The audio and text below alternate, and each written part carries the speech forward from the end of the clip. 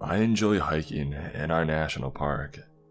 The landscape, it's just beautiful. A green lung in our gray city. However, due to my recent discovery, I'm a bit more scared from time to time while hiking in this woods.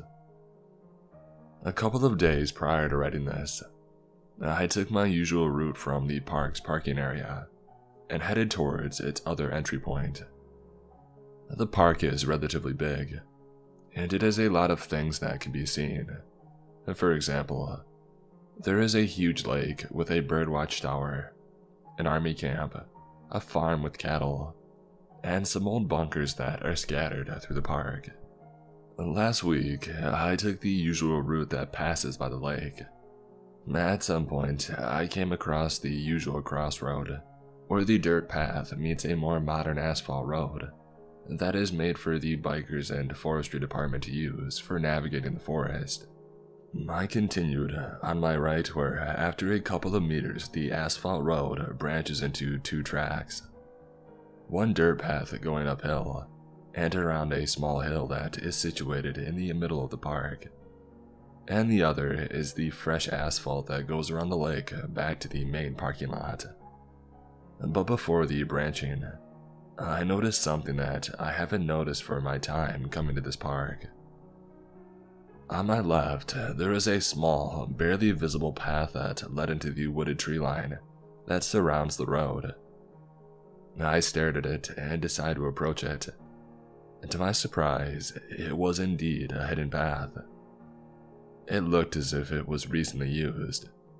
This is mainly due to the floral patches that were smudged and pressed as if someone had walked through here. But again, this is a national and public park, and it's not a surprise for something like this to be discovered by someone else before me. As I walked the enclosed by trees and foliage path, I was led to a small opening where the road continued on my left and right. The left path had some old benches and monkey bars, and if you were to continue, there is a big circular opening with pine trees surrounding it. That's odd, I thought to myself. I've been hiking and exploring this park for nearly 2 years now, and I've never seen such a place. I took some time to capture some shots with my phone, and then spent some time just strolling around forgotten monkey bars and benches, taking some more pictures. And then I sat on one of the wooden benches and began scrolling through the pictures that I took so far. After some scrolling and deleting pictures, I was ready to leave the area and head to the other direction that I haven't explored yet. But as soon as I got up, my eyes caught a small black thing near the left foot of the bench. Upon closer inspection, I noticed it was an SD card, and even more surprising, it was an 8GB one. I always appreciate finding things that can store other things, such as USB flash drives, SD cards, or even old CDs that can be cleaned and repurposed. However, I cannot lie that I'm kind of a sucker for finding old stuff that may have something hidden inside them, and the pure thought of it excited me. But I know that not everything in this world is rosy and clean. I had heard stories before of USB flash drives that contained viruses and other dark secrets that no one should learn about. Now, I am aware of such risks, and this is why whenever I find an old USB, or anything that may contain information, I use an old laptop that I have in order to keep myself safe from anything dangerous. I took the SD card and decided to leave the park earlier that day. On my way back through the old foliage, my foot was caught on something, causing me to fall to the ground. I grunted as I stood up and took a glimpse behind me, seeing the shiny padlock that emerged from the scattered leaves. I went over to it, and with my feet, I managed to kick some of the foliage and saw that a metal hatch was hidden underneath them. Upon closer investigation, the hatch's lid seemed rusted and old, compared to the padlock that was holding it shut. Behind the hatch, slightly deeper into and behind some young pine trees, there was an enormous pile of leaves and branches, and situated next to them was a small metal plaque which read the following description: NE-73, Forestry Department. Now, I'm aware of old structures being scattered around the forest, such as the bunkers previously mentioned. So perhaps this was some form of shelter by the Forestry Department, or some old storage that in case of fire or something else, it could be used accordingly. I dismissed the whole thing, however. All I did was take some photos simply because it was another find after all.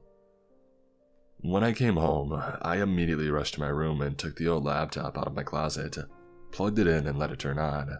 Since it's about 5 years old, and probably infected with a couple of malware, it does take a couple of minutes to fully load. So meanwhile, I searched for an SD adapter and prepared myself a nice cup of warm coffee. The time had finally arrived. I sat at my desk, SD plugged in and loading. Before entering the folder, I was shocked at how much space this thing had left, the bar indicating that the capacity was easily over half full. Now this was getting more interesting. I clicked on the icon and a massive camera folder came up. I opened the file and it was full with videos and camera footage. I opened the first picture and began scrolling through them, hoping to find some more information on who perhaps this camera belonged to. Most of the shots were of mountains, sea, and other landscapes, and some of them were portraits and close-ups of different people. They were of amazing quality. Really, the man who must have owned this camera had to be talented. After about 10 minutes of scrolling, I was near the end of the folder's contents. And this is where things became scary. I reached a strange picture of a man in camel clothes and a cap entering the very same spot that I had entered today. I only managed to recognize the spot by the asphalt road and the surrounding landscape. It seems the picture was taken from afar, and some foliage covering the lens indicate that perhaps the photographer was hidden somewhere. The next pictures were of the same spot, but this time the man exiting the area. The photographer tried to take some closer pictures of his face, but it was barely visible. He seemed quite bulky, and had a short black beard, but the rest of his facial expressions were hidden from his soldier cap and black sunglasses. The following images, however, were more disturbing. There were shots of the very same path that I took today, and even more strange, some close-up pictures of the hatch that I had tripped on. Although, so far, things seemed quite strange and odd.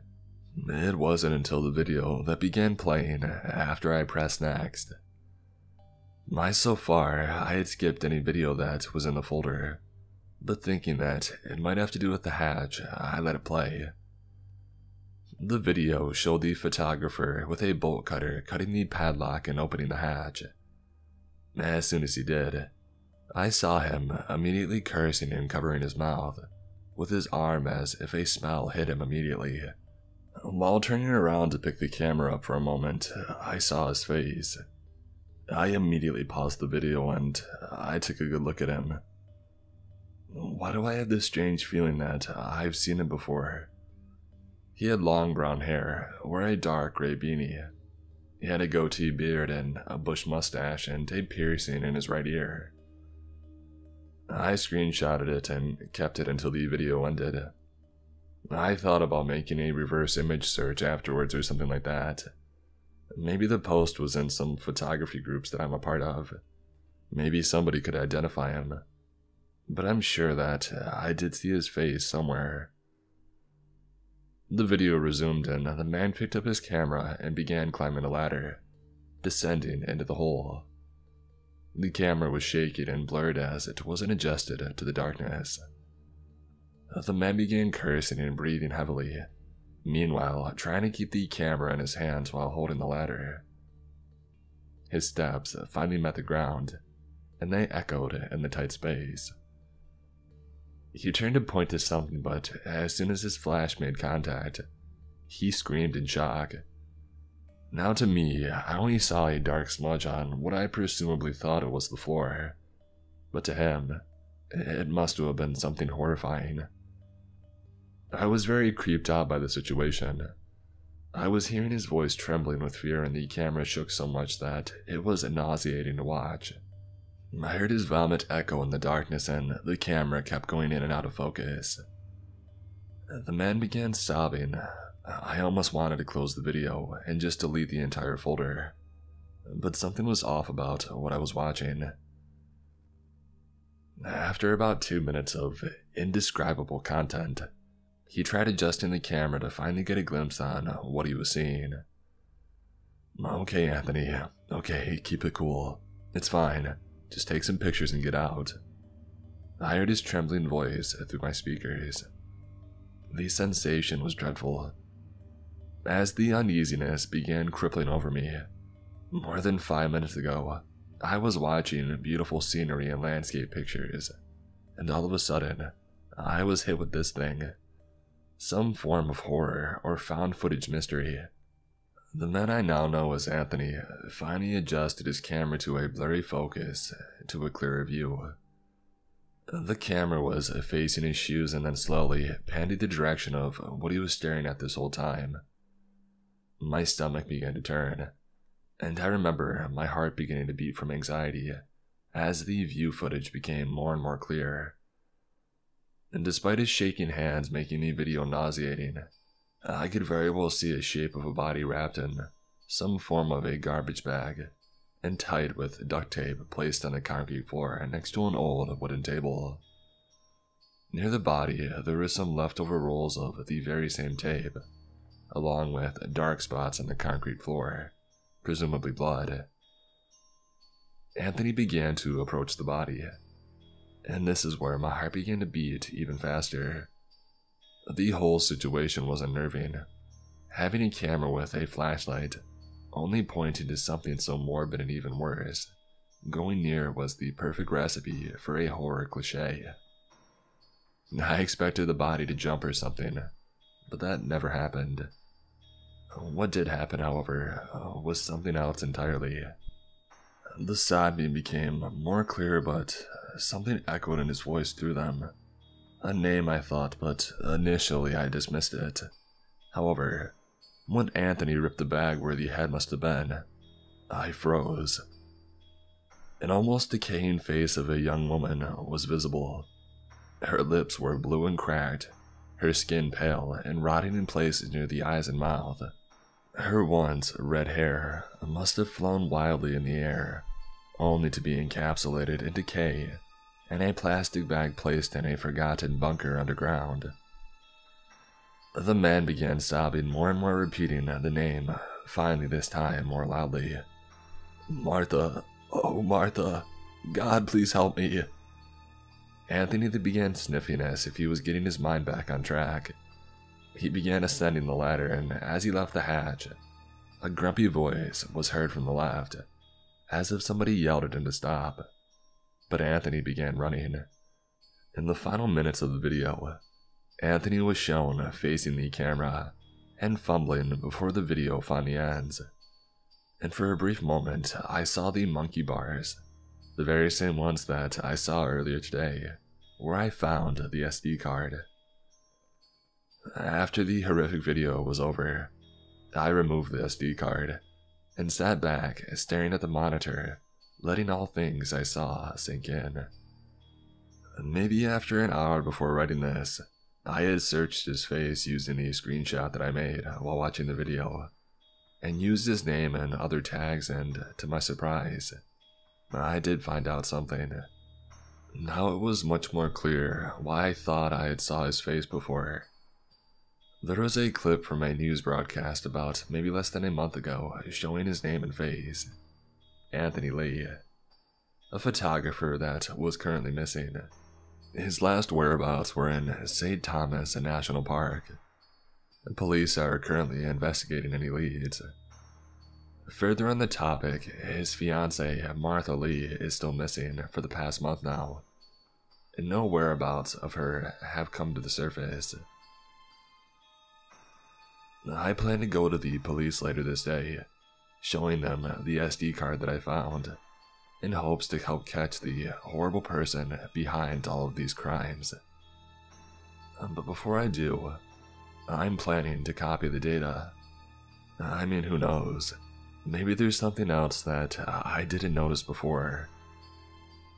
Furthermore, I haven't seen any more about the couple or who they are, as my research wasn't very extensive. But I might post some updates if I learn anything in the future. I'm still shaken from this whole deal, however, but somewhat, and I'm glad that I came upon this, 'cause maybe, at least now, these two poor souls may have a chance of hope for resting in peace, as they should.